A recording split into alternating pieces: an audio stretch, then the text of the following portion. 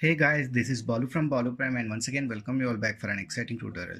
In this tutorial, let's see how we can create these soft body simulation videos in Blender. So I hope you will find this tutorial useful, but before going to that, if you end up liking this video, please click on that like button, do share this content, and if you're new to this channel, consider subscribing my channel and support me. So further without any ado, let's begin. So here you can see I'm using Blender 2.83 version. This is an open source. If you want to download, I will leave a link in the description. You can download it from there. So whenever you open Blender, this is the starting interface we are going to see with a cube. So if you want to select all the objects or everything in the scene, press A on the keyboard so that everything will be selected. Here you can see light and camera is also selected along with the object. So if you want to select a particular object, just click on that. You can select it manually. So here I am selecting this cube. If you want to delete certain objects here, select that object and press X and delete. Nice. So if you want to add the objects again, you can press Shift A. Here you can add these objects, or else you can go to this add mesh. So here I will be using a cube here, so click on the cube.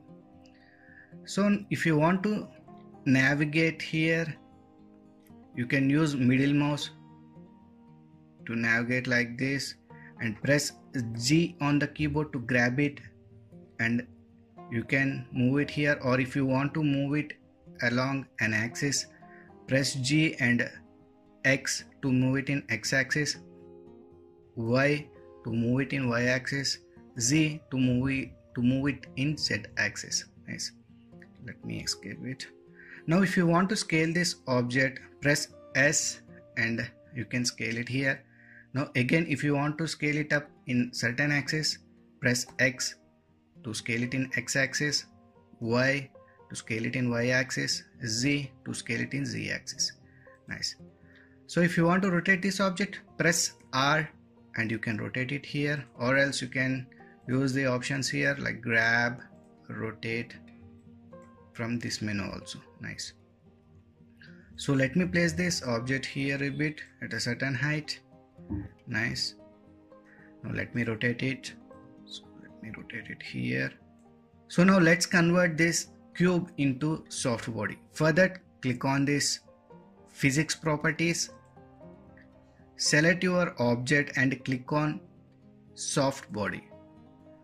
So as soon as you play, you can see this will be not falling down here because we need to uncheck this goal option. So come to this first frame, uncheck this goal, and now if you play, we can see that our cube is falling down in universe. Nice. Now let's create an obstacle or colliding particle here. So for that, again go to this add mesh, create a plane. Now press S and scale it up. So let me scale it up here. Being selected this plane object, click on this collision. Come to this physical properties and click on collision. So now if we play, we can see our cube will be colliding with this surface. It is not looking nice here. So let's add some subdivisions to this object cube. So select this cube, press tab on keyboard to enter into edit mode, right click, subdivide, right click, subdivide, right click, subdivide. Nice. Again click on tab to exit this edit mode. Now if we play this, we can see this is completely getting squash here. Nice. Now let's play with some properties of this cube. So here you can see edges, it is enabled, just expand it. Now let's change this property value. So I will be changing this pull to 0.7, push to 0.7, damp I will be leaving to 0, bending to 9, or else let it be 7. Sorry, let it be 7, and let us enable this stiffness also.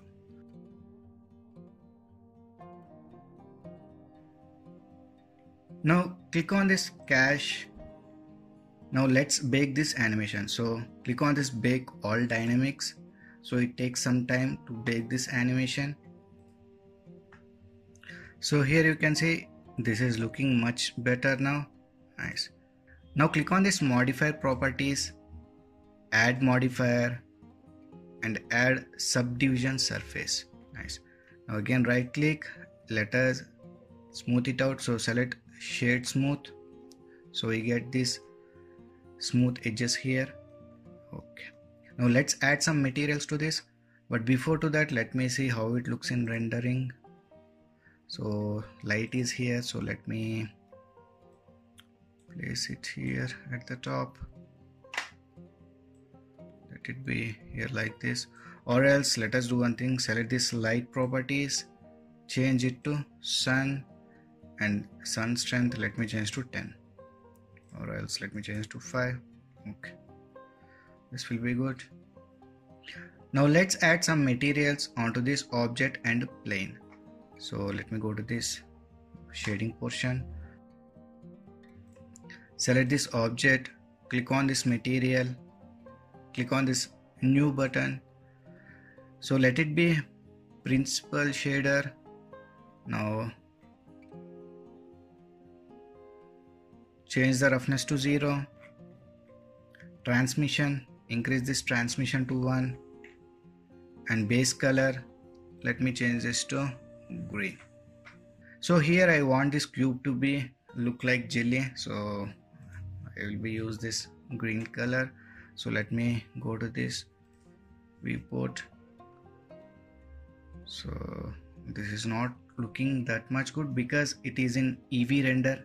Let me show you, this is in EV render. If we change it to cycles it will be way better, but it takes much time to render.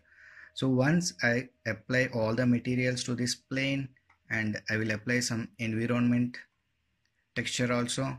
Later we can change this EV to cycles and we can see how it looks there. So for this cube it is okay. Now let me select this plane. Now come to this material, add new material. Let me change the diffuse and let me change this color to somewhat like this. Okay. Now click on this world properties,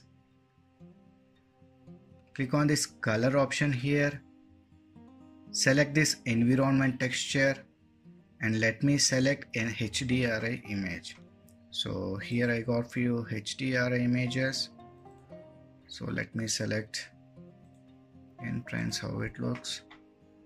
Okay, this is looking better, let it be here like this.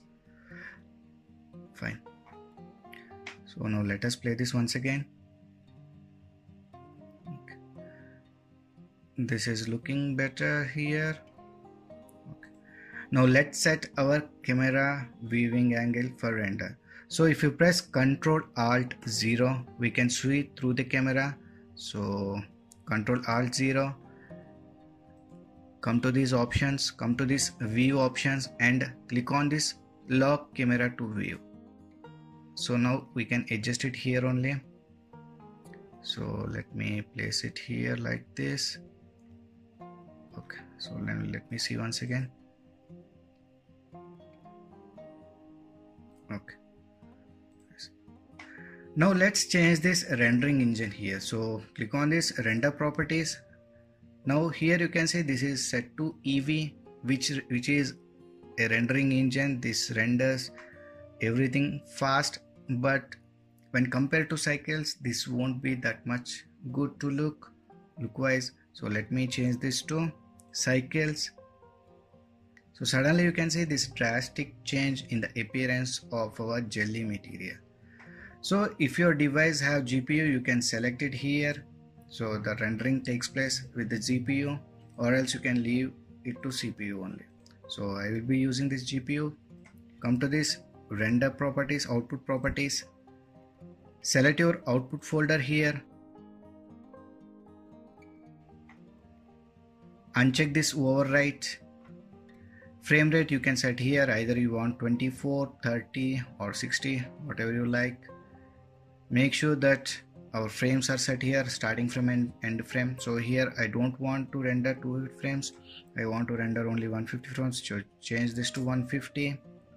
Okay, you can see this is changed to 150. Now in file format select PNG. So nice, rest and all, everything is good. Here you can change the resolution if you want to render in full HD. So before going to render this in, I forgot to say about a feature which is available in new version of Blender. So come to this view layer properties, click on that, scroll down. So here you can see this denoising option. So simply enable it and render. By enabling this, we won't find noise in our rendered output. If we won't enable this, we might get some noise in the output files. So now let's start this rendering. For that, go to this render options and click on this render animation. So here you can see our rendering is started. So it takes time depending upon the number of frames and the quality, objects used, number of objects used, everything. So I'll be leaving this here. Let's see this after the rendering is done.